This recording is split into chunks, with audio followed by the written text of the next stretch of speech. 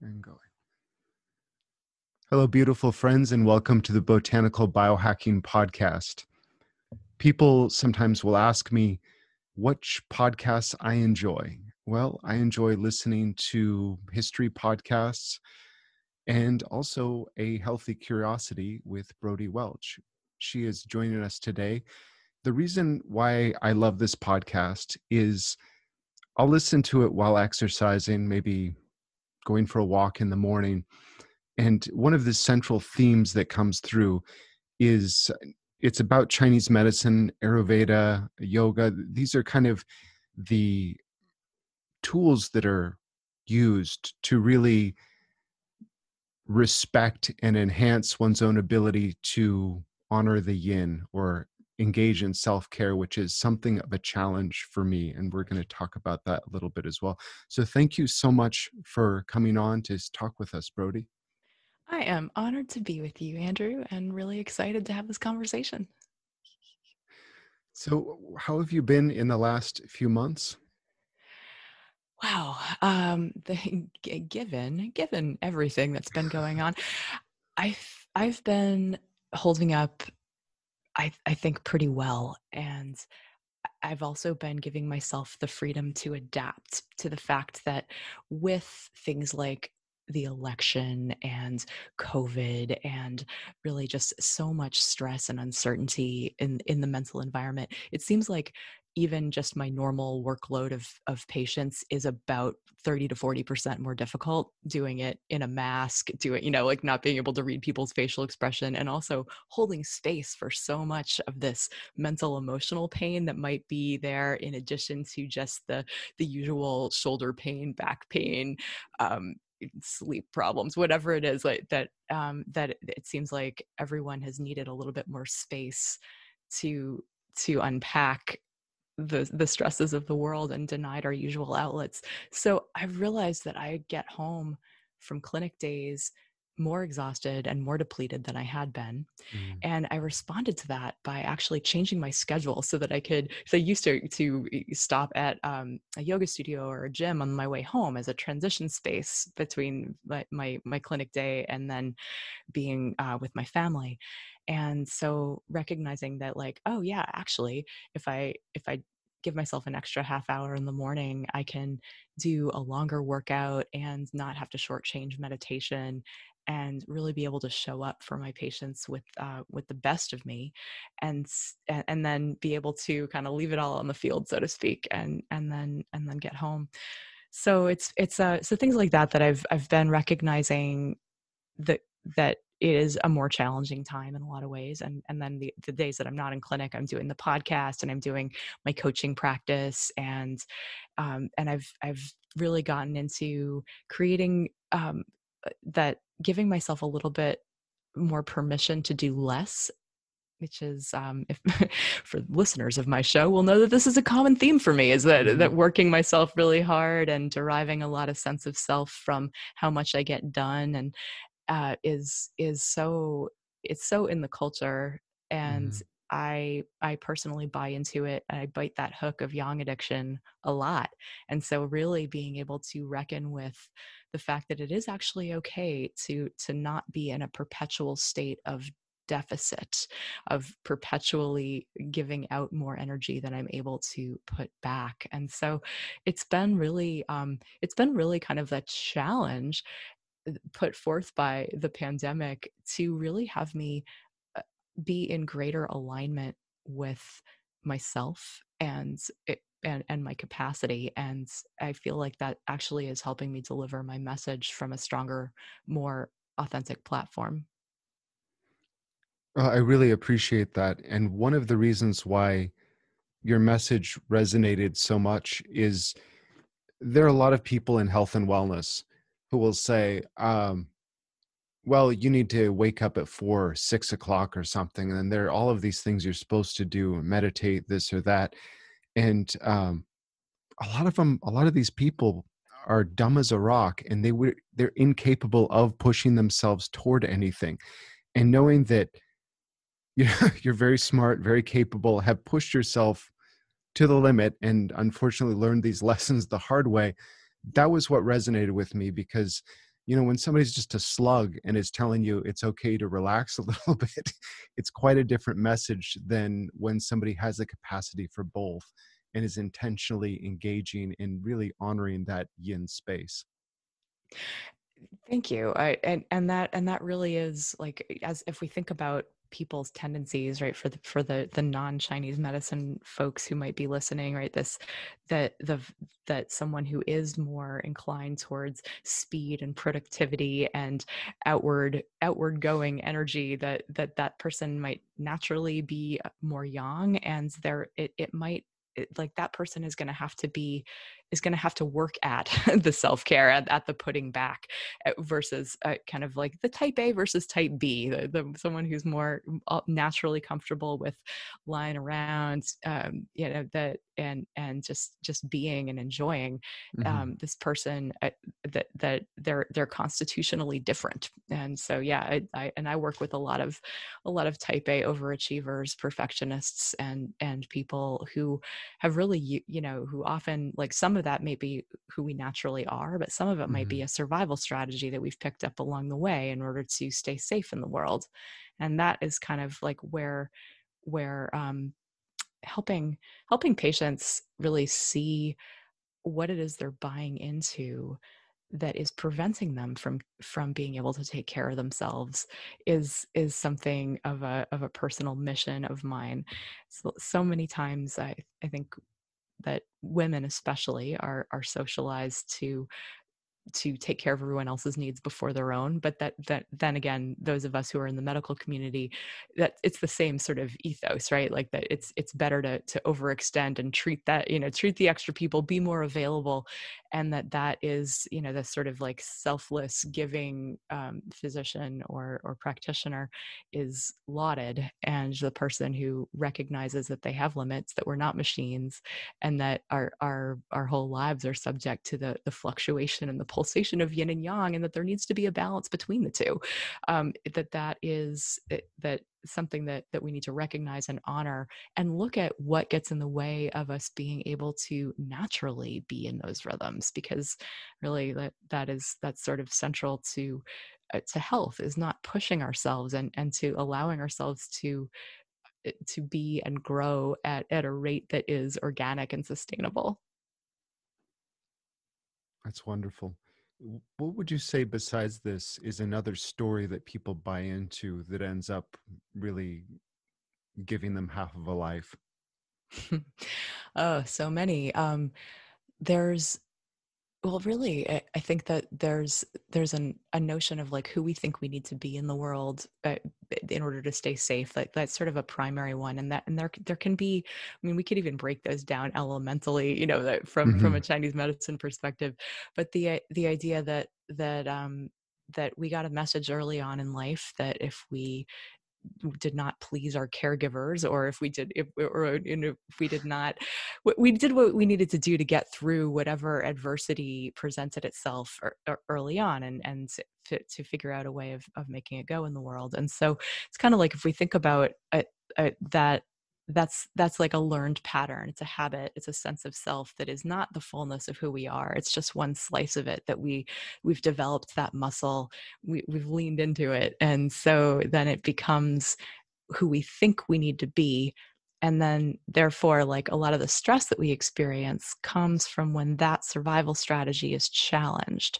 And so that survival strategy could be something like, an underlying limiting belief that I need to take care of everyone else before myself, or like I need to do it all myself. It needs to look perfect, or I'm a total imposter. I need to that my that what I do for others is more important than, that activity is more important than rest, that productivity is more important than filling up the well, that my body exists to prop up my head. Like there can be all sorts of versions of this that get really specific. But I think just ultimately, like, recognizing that we're in a system of that well, capitalism, Hmm. capitalism, white supremacy, patriarchy, all of these forces that are at work to try to shape us into essentially, like, I don't know, the 40-hour work week, for example, or just or what people have to do in order to earn money. This idea that we have to move faster and work harder and chain ourselves to our workstations, and that this will make us more productive. This is all a product of this cultural emphasis on yang and not on yin. And so recognizing, like, we all know that we can't be productive if we're short sleep 3 nights in a row. Like that in nature, it's not like day, day, day, night, day, day, right? Like there's Hmm. this balance, there's a pulsation. And so recognizing that we all know that we're going to be more productive if we can take a break, if we can get up and move our bodies, that we will fend off we know that stagnation leads to pain, and too much sitting or too much repetitive movements is going to create a problem. But telling ourselves, like, no, you actually have the right to stop and take care of yourself, and that's not optional. It's not a luxury that you have to earn. It's something that's absolutely essential preventative care. And you don't have to wait until something breaks. You don't have to wait till you get that scary diagnosis, the autoimmune disease, the cancer, the cardiovascular disease, or what, all the metabolic diseases of aging. That we can we can focus on prevention, and that's actually smart. It's like, it's not what's reinforced, right? That it's not how our medical system is set up. It's, doctors aren't paid to spend time educating their patients. And so it's that everything's like problem focused rather than preventative and wellness focused. And so really it takes a lot of strength of character and a lot of strategy to figure out, how can I make my life such that I am honoring, treating myself with respect, embodying self-respect through my daily actions, these essential habits that we need in order to thrive and to stay well.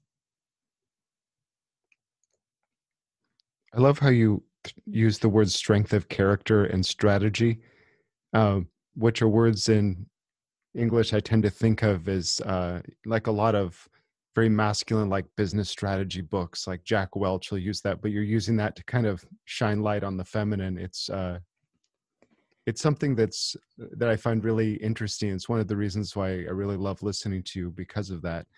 Um, as whenever you're talking, I always reflect immediately on my schedule, like, oh God, because as much as I am thinking that I'm doing things efficiently by trying to introduce yin elements into life, ultimately a lot of times it is enough to prop up my head still for the idea of productivity, as opposed to maybe productivity being that which helps you nourish yin. It's like it doesn't come back full circle. So yeah, I think it's interesting how you balance both the concepts and then words that way. Well, thanks. And I actually, both of those things, both of those things are key, right? That we need, first of all, we need to know who we are and what we're about in order to make our daily actions line up with that. And that's sort of the strength of character. It's not like everyone has to be living the same life, Hmm. but it has to be that, but we have to make sure that the things that are truly important to us, right? If we think about the things that are really important, like most people will say, like, oh, the people in my life, my family. But the family gets the last, right, the dregs that are left over after after what people are doing at work, for example. And or they say, like, oh, I want to be happy, and rather than just go there and do the things that will truly bring them joy, there's this sense of guilt if you actually prioritize that. It's like, who am I to take a break and like read a book in the middle of the day, or like go for a hike? Something that feels really taboo and off limits to a lot of people. And so there is like the strength of character in terms of like just knowing what's important to you, and therefore how you need to set life up so that you can make sure that at least is it, that you're tithing your time and energy to that. And also the strategy comes into places because I hear from so many really smart, really motivated people about changes that they want to make in their lives, and I'll send them home with a little self-care piece of paper prescription about these are the stretches I want you to do, or this is how these are some foods I want you to incorporate into your diet, or here's the qigong I want you to do. And they'll come back a few days later, or like maybe the next month for their next check-in, and I'll ask like, how'd it go with that self-care? And they'll say like, oh, well, I just don't have enough willpower, like life happened and I just kind of stopped doing it. And it's like, many years ago at this point, I realized that, right, it's not like everyone kind of knows what they need to do to create health, but it's the implementation where people get stuck. And this is where it's not enough to just tell people what to do. And it's not just that everyone kind of knows that. We know what the essential habits are, right? Managing stress, breathing, moving, nourishment, making time to connect with other people and to connect with ourselves. Like some version of that is going to be necessary for everyone. But in terms of making that happen in a world where we're continually squeezed by external expectations, this requires a knowledge of how to change habits. It requires knowing how to be strategic with ourselves in how we just go about structuring our day. So I'm a big fan of really automating the mundane, making sure that these basics of self-care that we all need happen on a regular basis, and that requires some intentionality, like knowing when and where these habits are going to take place, or these behaviors, and perhaps linking them together in a stack or routine, because really 40% of our lives happen out of habit without any conscious thought at all. And since we're going to be ruled by habits, the brain loves efficiency, so like let's lean into that. Let's use that to our advantage and make sure that we're planting the right ones and then nourishing the right ones, knowing how to do that. And also like being able to help people recognize what mindset they're in, or what they're buying into that is preventing them from actually implementing on this. And hence this sort of discussion of the survival strategies, the limiting beliefs, the yang addiction, that which is pervasive in our culture, that people have to really opt out of, and really kind of water this little seedling of a new belief internally. Working with a practitioner or a coach can be really helpful with that. Getting peer support, getting support from someone else who believes that this is possible for them is also or can be a really important piece of the puzzle, because we are creatures of our environment more than and our environments determine our routines to a large degree, and our routines determine our outcomes, right? Like that, I think that, well, as much as we can change our patients' lives with herbs or with acupuncture, that I believe that the most potent levers we have over how we end up feeling are the things that we do every day. And so as practitioners, or really just as conscious people wanting to be healthy and happy and self-actualized, being able to figure out how we can make these essential habits of wellness part of our lives, what it takes to make sure that they have the space and time and energy that they need. Do you suggest people schedule those out first, or work with the belief structures that have them either coming from a place of maybe self-abasement, like I don't deserve to take care of myself first, or I am so high performance that I don't need to do that the way other people would? I know that I've fallen into both of those traps. Haha, yes. Probably, Yes. probably all the time. You're like, oh, I know how to meditate. That doesn't mean you're doing it, dummy. Right, exactly. Reading about herbs is different than ingesting them. Right. And so, yeah, it's, oh yeah, me too. I can really relate. Usually where I'll start with people is just with the low-hanging fruit. So let's say I know that someone has clearly identified, what I need to do to, like, I just am sitting too much. I need to move more. So we'll start there. It's like, okay, well, how do you like to move? What is actually, how can we lead with desire and let that be at the forefront? And let's say the person likes variety, right? They like doing all kinds of things. So then I might suggest, like, okay, well, what ideally in a given week, do you want to be moving your body? Do you want to be working out, or do you just want to be moving more, right? Because then we can figure out whether we're working on creating a habit of exercise, or whether that we're just introducing intermittent movement throughout their workday, if they work at an office or at a desk or something like that. So we'll think about kind of like, what are we aiming at? Where's the low-hanging fruit? what cues can we place in the environment to make this easier? So for example, like at the beginning of COVID, instead of going to my yoga studio, which I was doing frequently, I busted out the free weights. I set up a shoe tray in my living room, like just one of those things that we collect like wet shoes and boots on, and put a bunch of free weights there. I put my yoga mat and a block in the downstairs closet, so that every morning it's like now like that's easily accessible in my environment, as opposed to having to find the things to do the things. Mm-hmm. We lay down the foundation to enable the process, that by first creating the structure that allows us to put that into place, reducing the friction on the habits that we want, and creating speed bumps on the things that we want to avoid. So maybe that's like, if you want to watch less TV so that you move more, well, maybe cover your TV with a cloth, or like maybe organize your living room so that the couches and chairs are facing one another and not facing the television, Mm-hmm. or something like that, so that there's a physical environment. And then usually it comes down to like, what happens when we're not able to execute on our plan. And that's usually where we find what the resistance is, which it usually has something to do with like that we just kind of get curious about it. We get to look at, well, okay, so now that we had a time and a place to do this behavior, why wasn't it happening? Well, what was I buying into, so that I made the choice to either stay, was I choosing to stay in bed? Was I choosing to look at my phone and then get pulled into what other people are needing from me? Or like, what caused my plan to fail?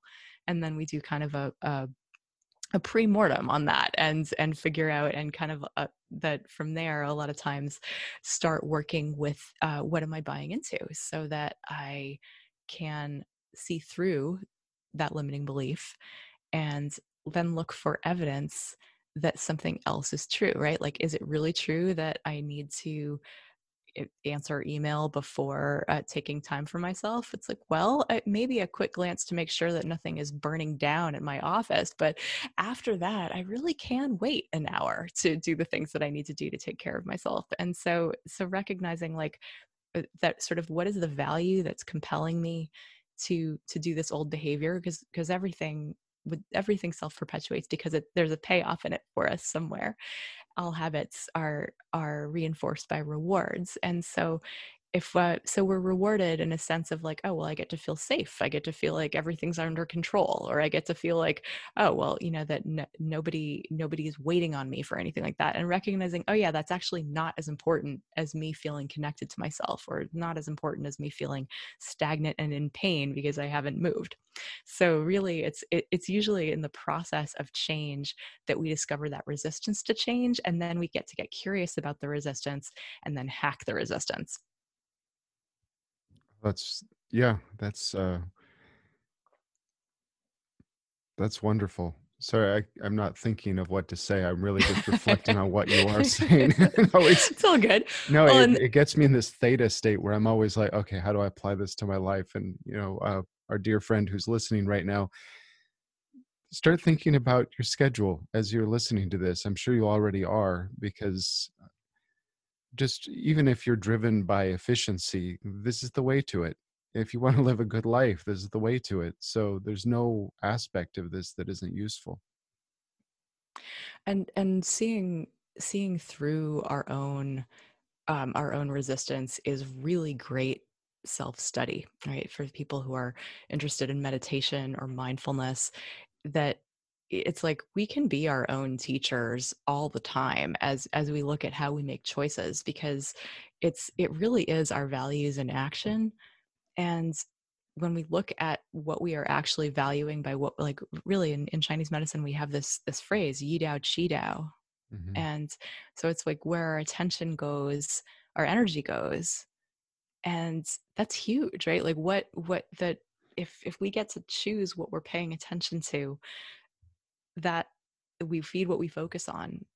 And so being able to really live a life that is meaningful to us, and that we can derive some satisfaction and contentment and meaning from, requires that we be able to first decide what's important, right? And put our attention there, and then have strategies for follow through. And that usually means overcoming something that some element of who we think we need to be. And and it can be hard to do that without potentially help or dialogue, or an outside perspective that can point out, like, oh yeah, there's more to you than what you do for someone else. There's more to you than showing up perfectly.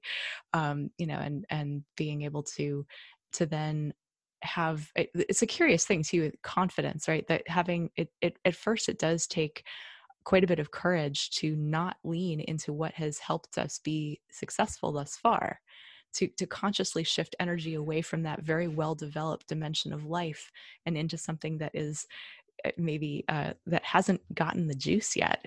It's this underdeveloped potential. And in doing that, it can feel scary and it can feel new, which is why it's important to first of all recognize, right, that that's again, with habits and willpower, that willpower is a muscle that wears out. And when we're trying to do something new, it can be useful to do it first thing in the morning before the stresses of life and the decision fatigue wears us down. And so a lot of times, like, just thinking about, like, yeah, if there's a book you want to write, if there's a website you want to launch, if there's a new thing that feels scary and daunting and hard, it's going to conveniently get pushed to the back burner, most likely, if you're trying to schedule it like after hours or as your side gig late in the day. It's like so much more likely that you'll succeed when motivation is high, when willpower is high, and when energy is high. So doing the hard thing first is something that I really tend to recommend to people. And then also noticing, right, that as we study ourselves in yoga and qigong, right, that's it's about noticing and observing. And so noticing what happens to you physically and sort of metaphysically at the same time when you are true to your values. Like, how good does it feel to get up and do the hard thing? It's like that necessarily, I think, feeds back on your sense of capability and confidence, which then makes that personal evolution process that much easier, right? That in of itself is rewarding and can keep us going. It also might make it easier to take that break if you've already clicked, you've checked off having done something um, that you anticipated doing. It's like an agreement with yourself, if that's exercise or self-care. If you keep an agreement with yourself, at least personally, that's how I find I strengthen my own confidence. As I say I'm going to do something and I do it, it doesn't matter if anybody's watching because my subconscious is watching. And even just being able to say, okay, I'm going to do this in the morning, and I get up and do whatever it is, then there's already a sense of congruency that I don't feel like I'm losing that congruency, and then that needs to be made up for through some external achievement. Exactly. Yes, that is precisely what I'm alluding to. There's also a flip side that I'd like to bring up, and Yeah. that is that a lot of times we can fall into the thinking error, especially those of us who have big goals and dreams and aspirations and are driven to achieve, is that we keep moving the goalposts on ourselves. So whereas, like, you might feel like, I did the hard thing today, and I can feel good about that, and there's this subconscious uh, accounting for the fact that we did that can add to our confidence. The flip side of that is like, okay, well, what if you oversleep? Or what if you get sucked into a past pattern Mm-hmm. and you don't do the thing that you're intending? It can be really easy for that to engender the what the hell effect, and just make it like so that you just give up. And that can be ultimately undermining, because you jump to the conclusion, like, see, I tried this thing, I tried doing the new thing, I failed, I am a failure, this can never change. Mm-hmm. And then it's easy to kind of have that derail any attempt at progress. And so with my clients, I recognize, and I help them recognize, that perfection is not the metric here. It's about progress. It's about, the fact that you trying to do the new thing, the version of you that is doing that is lapping the version of you that is not doing that, right? It's still going to be a million times better than if you weren't trying. And so really kind of aiming for the proverbial B minus, right? Of aiming for that. It's a phrase we kicked around in yoga health coaching circles, right? Just getting over the I've got to be perfect or it's not or it's not useful. That this idea that shooting for an 80%. So if you're trying to do something every day and you're hitting it 4 days out of 7, that's a passing grade, right? Like that counts. And that is the value of compound habits, right? The things that we do over and over again carve a deeper and deeper groove. And it's akin to those few degrees of on the compass where we change direction from like north to northwest, and we multiply that out over time, and we're in a very different place than we would have ended up if we hadn't made those changes. And so really getting over the black and white thinking or the all or nothing, that kind of thing is super important in order to keep that confidence and sense that change is possible when you're not batting 1,000. You mentioned earlier about the habits in the past or the way of being in the past that brought success. And reflecting on that, I realized that was something that I'd really modeled from my mother. And also the self-care habits along with that, or lack thereof. So it's kind of interesting because we will kind of magnetize ourselves to a parent or a stronger example, especially growing up. But then, yeah, sometimes that can be a double-edged sword, and oftentimes, or could be antiquated in some sense based on time.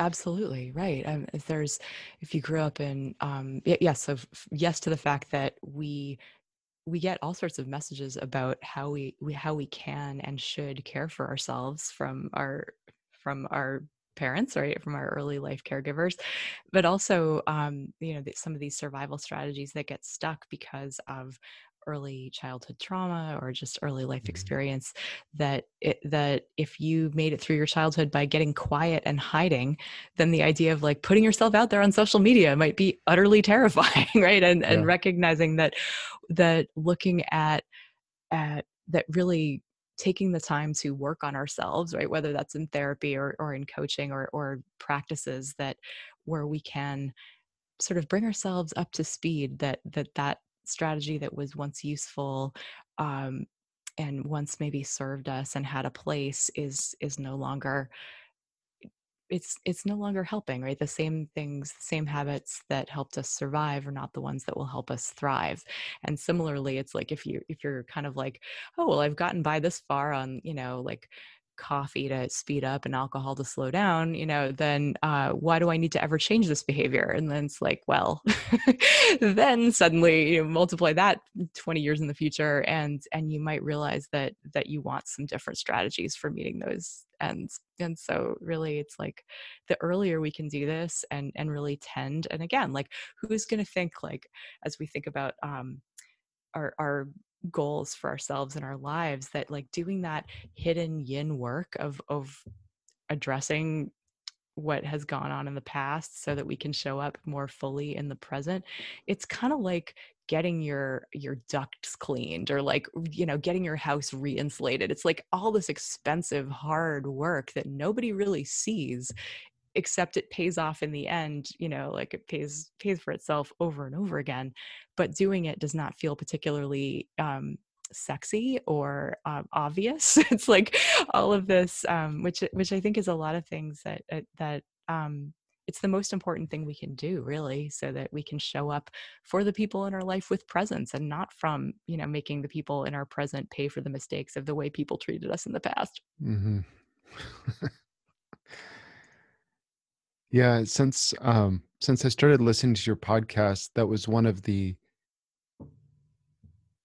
aspects of it coming to fruition, was that I do take more time now for really taking yin space, not doing qigong to warm up my dantian so I can do something. It's just for its own sake. That's been a mental shift. But the work that I do now, it seems to be more intentional. And along with that, there's a lot that I'm just not doing. And that which I'm not doing, the extra energy that I have, or that increased focus for the things that I am deciding to do, there's a lot more return in terms of the cost benefit analysis of that, in all aspects of life, how enriching it is, how financially profitable, how useful it is for other people. All of that is increased. So if, yeah. That's yeah, that is, I think that's a natural result, right? That our energy becomes more potent when it is honed and focused, right? We become the fire hose versus the lawn sprinkler going everywhere with energy. Hmm. And I really appreciate that your shift to, yeah, valuing your qigong for its own sake, not as a means to an end. Like, just that I've noticed that too with my yoga practice. It's like on the days when I'm like, oh well, I need to I'm going to do this for 45 to 60 minutes because this is part of, my building my strength and flexibility and blah blah blah for the future and blah, and but versus just like, how does my body want to move? Like this idea of, like, in that Marie Oliver poem, like, what is, letting the soft animal of your body love what it loves. Mm. And just that idea of, like, yeah, what does the animal part of me want right now? Because that there's this dimension of our being that is that is in our physicality that's also really smart. And so, and just listening to it, like letting it take the lead, can sometimes be informative. And then, yeah, yes, to subtraction and clearing out the noise from life, letting go of where, what was maybe a distraction, or even just like thinking about the 80-20 rule, like what was maybe like marginally useful in your life but not really moving the needle on what your goals are personally and professionally. So that idea of letting go of the non-essential leaves more for what is. There's an audiobook I picked up recently, a very short one, and it's a monk describing how monks clean, clean the house, clean the temple, whatever. And yeah, I found that really useful because I am somebody who, my modeling growing up was, my mom associated house cleaning with being a perfect 1950s housewife. And part of her rebellion against that entire paradigm, there were positive aspects of that that went out with the bathwater. And so that was something that I also felt like, well, uh, housework isn't as important as being very high performance and very useful at your job. So that was kind of, for me anyway, it was useful to kind of look at that as an aspect of self-cultivation, or as a spiritual practice, not as something that is, too mundane, or is associated with perfectionism, or just kind of reframing my concepts around that. It was very useful. So much is like, it's not the what but the why.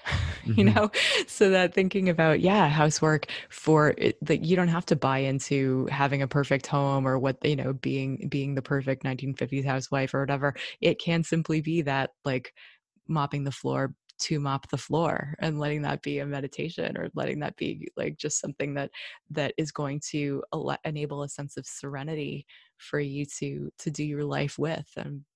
And that recognizing that yeah, that's part of that, the spaces that we inhabit have an effect on us, and Hmm. being able to recognize, like, um I don't know, I think about my need for order increases when anxiety increases. Hmm. It's like, so asking myself, like, oh, does this really need to be cleaned, or am I trying to manage an internal, like, am I trying to control the uncontrollable, and it's coming out by needing my kitchen to be spotless before I move on. Hmm.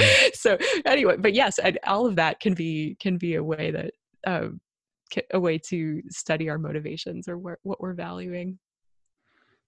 Can you talk a little bit more about environmental health and how that would affect you, and vice versa? Sure.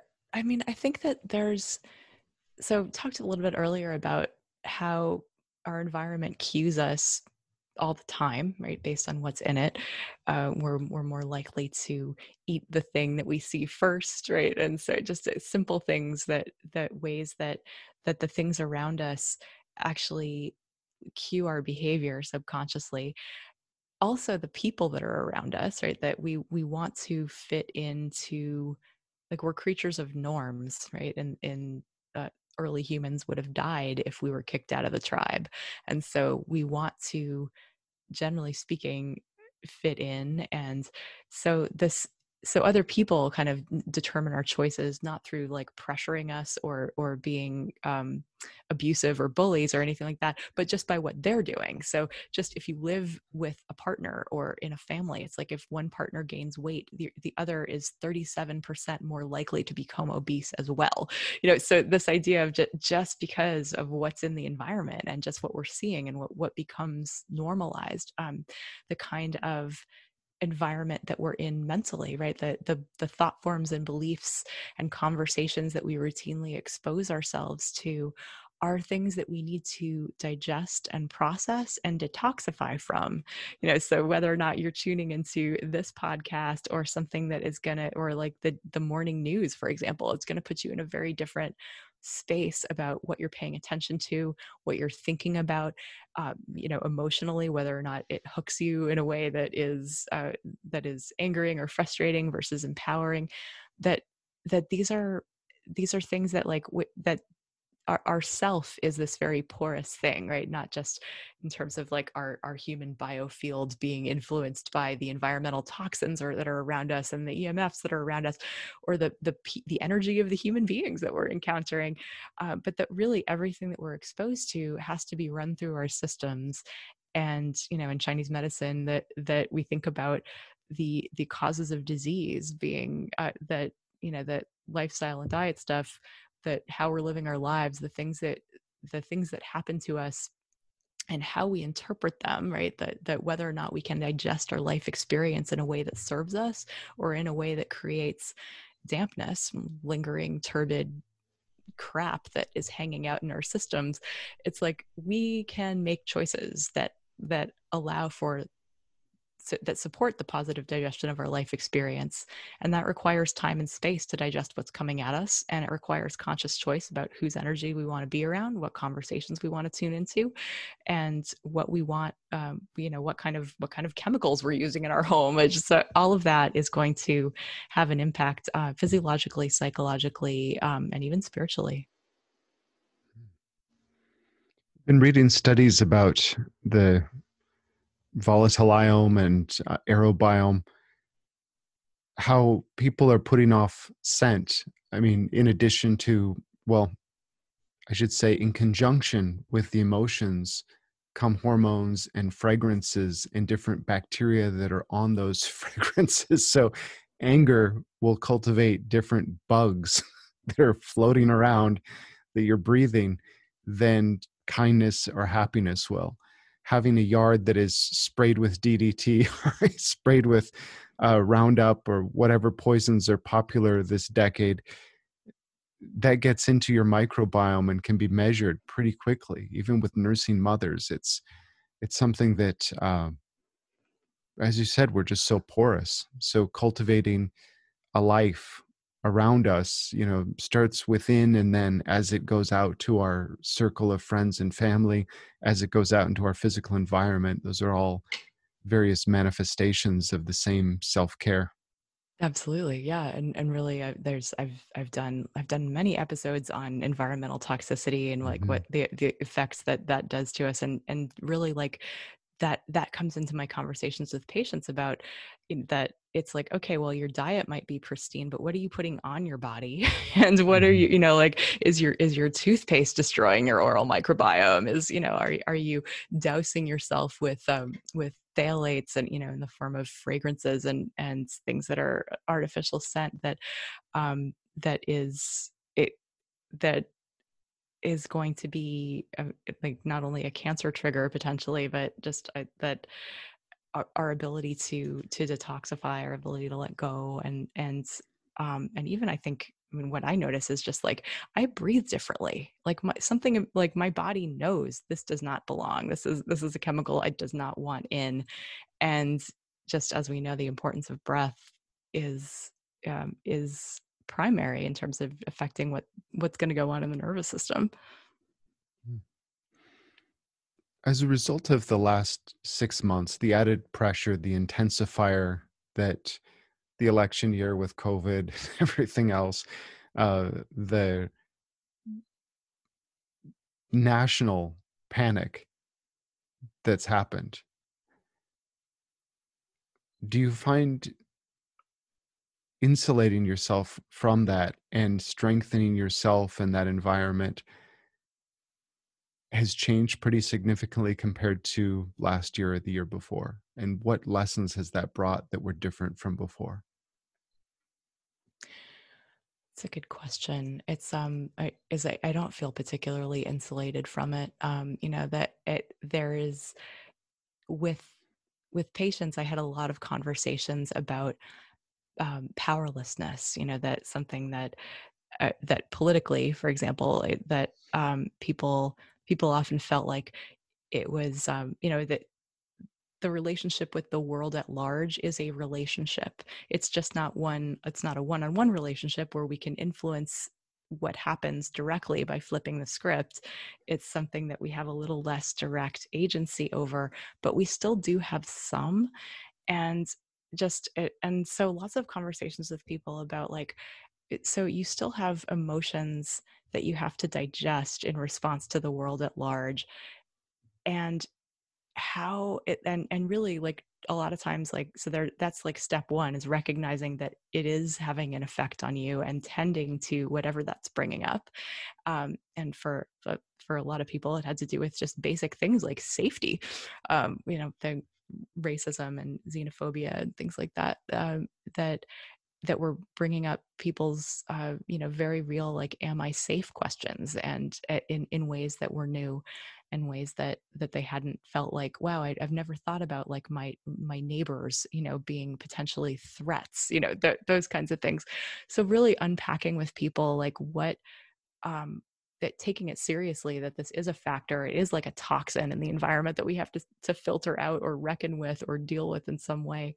And then after that sort of internal process, thinking about like, well, what, is there a kind of a way to talk back to it? Is there a way to engage with quote unquote the world at large in a way that feels like it like you are in dialogue and that you're part of the culture? Because really, I try to convey to people like just sort of that as you change your own behavior, you give people around you permission to do the same, and that's how we shape the culture. Politically, same deal, like, or just whether that is writing letters or making phone calls or donating or whatever it is, that's something that allows people to tap into their agency. And for me, there's just um, a lot of empathy that has been required this year, and a lot of the fact that just it seems like and there is more pain. There's more pain emotionally than there has been in a while, and this is, the studies are there to prove it: more anxiety, more depression, more suicide, more substance abuse. And that the point of commonality with other people is that we're all experiencing this amorphous loss of the way that life used to be, and we're all experiencing a limitation on the outlets and kind of like the things that we used to do to fill up the well, even if it was just like hugging our friends, and just that simple basic things that we don't have as much access to. And so really being in a heart space, encouraging people to stay connected to each other and to, in addition to themselves, but really getting the oxytocin going. Things like self massage can go a long way. Setting up it, obviously being in contact with other human beings, and this is something that, like, I'm saying it as though I'm a practitioner prescribing it, but it's also been what I've been doing for myself, is that, making sure that I'm not just like on a Zoom chat hanging out, but that I'm really having heartfelt connections with people. And considering like that one investment that I made was electric blankets for being able to sit outside with friends, that Oh, it's a good idea. because, yeah, because it's like winter is coming here in Oregon, and like, how are we going to get through it with with the darkness and not being able to go inside? So just thinking about like, what am I going to need in order to stay connected, to it, because we need each other. We need the the empathy and the sense of connectedness with other people in order to, I mean, loneliness being a risk factor in health that is as great as smoking. And so just especially thinking about like people who live alone or don't have necessarily a lot of social outlets, that a lot of that has been falling on practitioners, I think, to fill in the gaps in people's social lives, and realizing that, like, yeah, we also need a break from that. We need time out of being in a supporting role, to be, I think, like lovingly numb, like not necessarily just like checked out, but giving myself permission to do things that are I would consider like mindless, because there's only so much. There's only so much of that holding space that one can do without needing to be a bit frivolous. And so just like letting there to be space for that as an antidote to the heaviness in the world. I just recently recorded a little intro on play, just and how like that's an underdeveloped skill for me, is that action that's just good for its own sake, that isn't necessarily put to a more purposeful use, but that just exists, um, that just is for its own pleasure. And so, really, like for someone like me that's like had not turned my light of awareness on that particular dimension of life very often, that took some introspection to even figure out like what does play even look like right now. And so still exploring that one, but making some progress.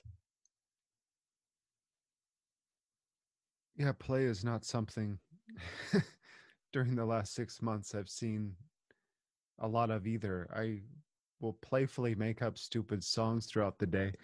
Um, but it is something to respect, and I think it'll be probably what gets us out of this. One of the things that biologists look at with play is that animals play a lot. And these are wild animals who don't meander. They go in straight lines, incredibly efficient predators and prey both engage in play. And it's one of the best ways, they believe, to help with problem solving and creativity and, uh, finding new solutions, which is definitely something that we're in need of right now. But then again, I mean, the idea with the electric blankets, that's great. And maybe it can give birth to a new tradition. In China, old people are out playing chess. It's freezing Yeah. cold, but they're bundled up and have tea. Why not? There's a lot that can happen. Yeah, absolutely, right. And just getting back into pattern disruption, like that's been the opportunity here, is to disrupt the the sort of static patterned habitual ways that we have of getting all sorts of needs met, and just thinking more creatively, like that, really discerning what the need is and then being able to see what the strategies are to meet that need. So yeah, and looking to other cultures that, it is a great idea. I think that I love the chess example, and that, yeah, why not just get outside and do it differently.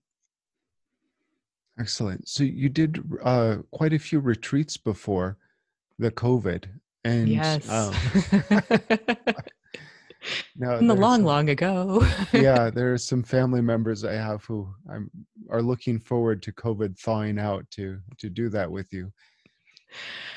Yeah, hopefully someday. Again, I love bringing people together to play, to take safe risks, to explore, to move and breathe, and meditate and chant and map acupoints and look at ourselves, and hopefully and being able to see ourselves through the lens of other people, right? I love bringing groups of people together, just like herbs, right? Just that, we don't find out what an herb does necessarily in isolation. We put it together with others and see what kind of personalities it draws out of these other herbs. And so Mm. human beings are like that. We need to bounce around with each other in different contexts, and letting different contexts, bring out different aspects of who we are, right? That is part of how we develop ourselves, is by being around people who either, if you want to develop your athleticism, you go hang out with athletes, or if you want to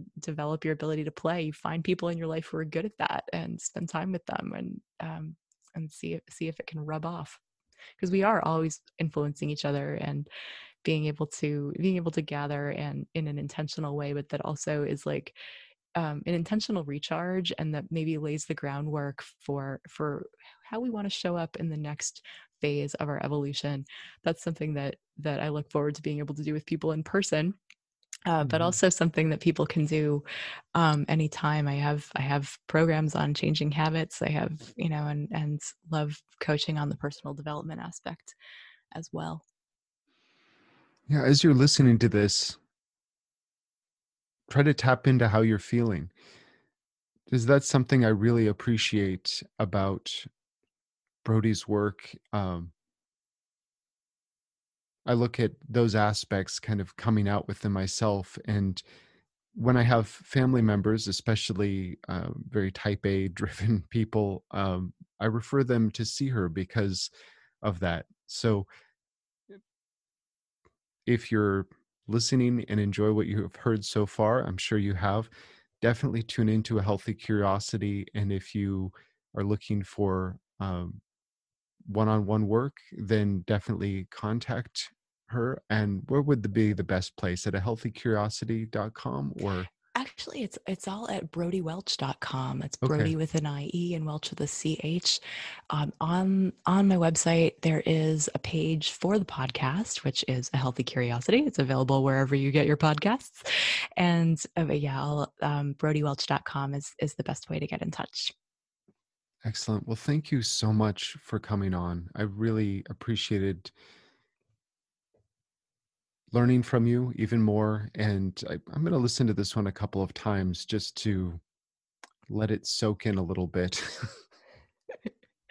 It's really always fun to get to connect with you, Andrew, and a pleasure to be able to talk to your audience.